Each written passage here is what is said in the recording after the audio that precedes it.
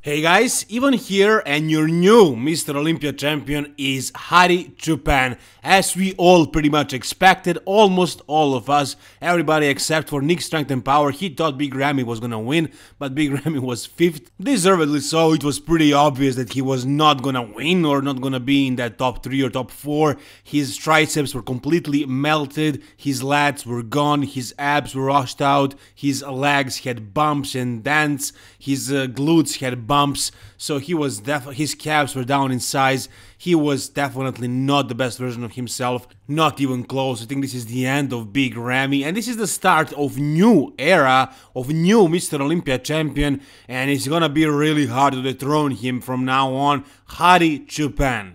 Now this proves a couple of things. For example, there are no politics on Mr. Olympia stage, none.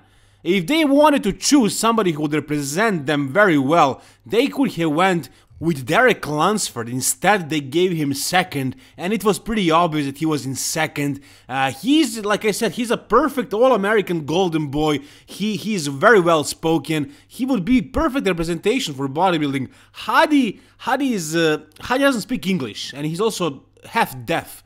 And so he's not a good representation for bodybuilding, but his physique was by far the best on this stage, and they just gave it to him because he deserved it. And I love that. On the other hand, though, Big Ramy missed that Pittsburgh guest posing, and maybe that's why he's 5th. Just joking, he deserves to be 5th. Actually, in my opinion, he should have been 6th or 7th. I could see Samson and Andrew Jack place above Big Ramy. Actually, I don't know if Andrew Jack was in that 7th. I'm pretty sure Samson is 6th.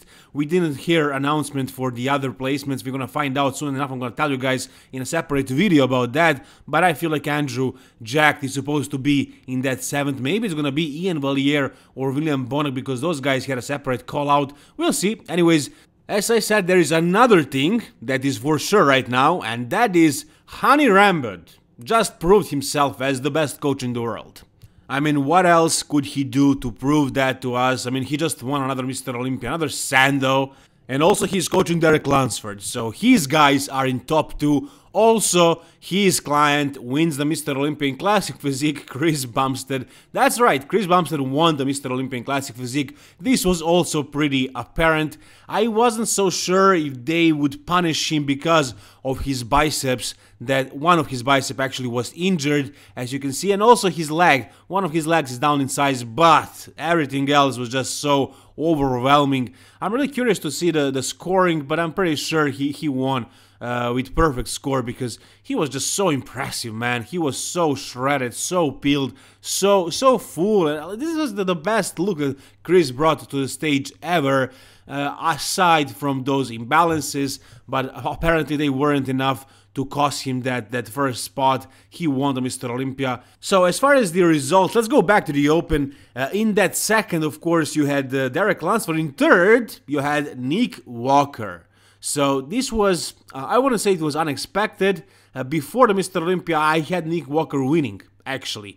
But it was pretty close, I gotta say, between him and Derek and Hadi. He looked really good, and he edged out a lot of great guys. Like, he beat so many guys that beat him last year. You know, he beat Hunter Labrada, he beat Big Ramy, he beat Brandon Curry, and on top of it all, he won the People's Champ Award, which I think he deserves very much so. He is unarguably the most popular bodybuilder in the world with the biggest social media following, so he deserves this title as well. And Brandon Curry ended up in 4th. If he had bigger legs, he would have been the Mr. Olympia champion. The reason why he's in that 4th spot is because he has no legs. In 5th, of course, you had Big Ramy, and that was all that was announced. I'm pretty sure Samson is going to be 6th, and then we're going to have Andrew Jack, Ian Valliere, William Bonek, Michal Križo, Hunter Labrada. We'll see who's gonna place where out of that bunch. As soon as I find out the results, I will post it, I will talk about it, I will analyze it. So guys, stay tuned, subscribe to my channel. As for the Classic Physique,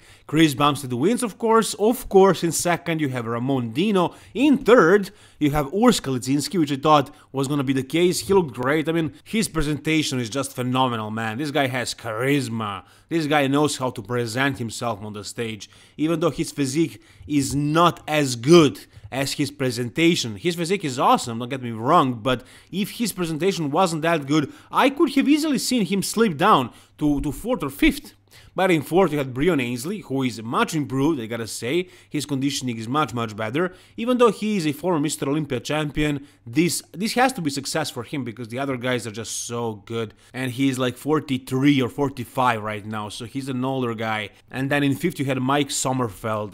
Wesley Wissers made top 10. I'm really curious to see where in top 10 he landed. I'm pretty sure 6th was Fabian Myers. But I'm not sure. As soon as I get the results, I will make a video about that. I will analyze all the results. So guys, once again, subscribe to my channel. Stay tuned because a lot more content is coming. Thank you guys for watching. If you guys enjoyed this video and the overall Mr. Olympia coverage so far, make sure to subscribe to my channel and like this video. Thank you guys for watching. All the best. You have new Mr. Olympia champion, guys. Hadi Choopan. That's right. Tell me what you think about that in the comment section. And again, thanks so much for watching. All the best and bye-bye.